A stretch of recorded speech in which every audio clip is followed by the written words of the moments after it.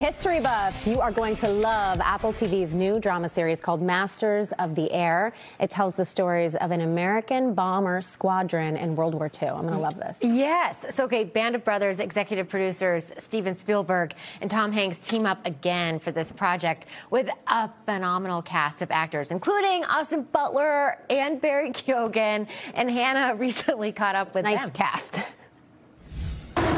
Something big is brewing. The 8th will be sending up the largest air armada ever assembled in the history of mankind. Straight into Hitler's territory.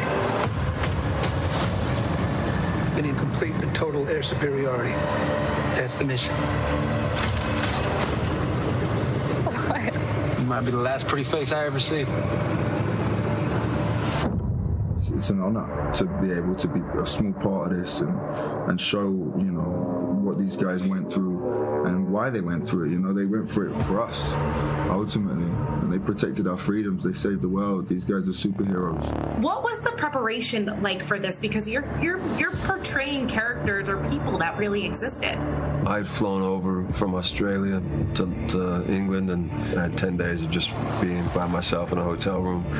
And so then it was, during that time, it was just 24 hours a day. I rewatched Band of Brothers in the Pacific. That's when I read Masters of the Air, and I started just reading all the literature that I could. And then we went to boot camp, and then that's really where it all kicked off, because we built that brotherhood. Major? First time in the sawmill, boys.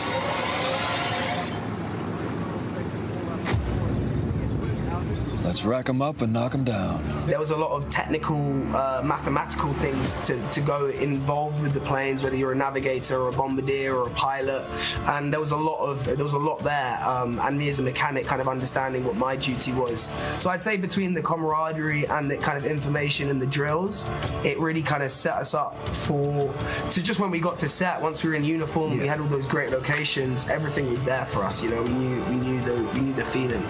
You boys, you come with a hell of a reputation, I'll tell you that. You're talking about us flying in our skivvies, sir? I'm not following. Well, we were known for flying in our underwear. There was always an attraction for me to be a pilot, and there still is. I'd love to go on and play some more roles like that. But it's the idea of getting to convey everything through the eyes, beneath the oxygen mask, and it's I think it's just a powerful way of expression, and you know what I mean. It's just cool as well, isn't it? Can't keep up with you guys. We're gonna have to drop out. Suit lead to suit. We got a straggler. We're gonna throttle down and stick with him. Barry, what do you hope that people learn about this group of men that they might not already know that's important to who they were and their legacy? Just to kind of see how these kids became men pretty quick and had to become men, and the privileges that we have these days and the support systems we have these days, you know, to kind of be grateful towards that, and that, you know, they done what they done so we could sit here, basically.